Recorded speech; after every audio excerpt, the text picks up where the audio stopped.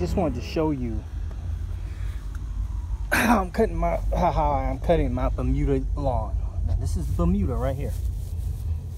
Remember, this represents roughly an inch. So right now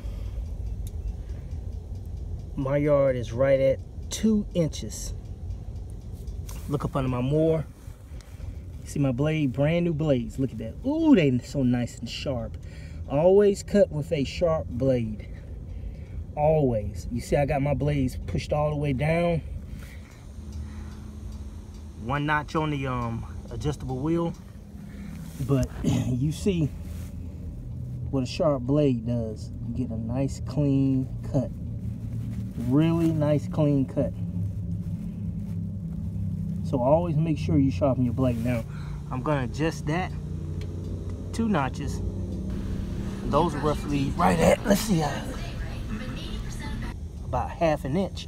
So once I adjust that, and we're gonna cut that part over there at what, 2½ inches. It's a little bit thicker back there. That's the part that I planted. So as you can see, the Milorganite is doing pretty good. Just letting you see down into it.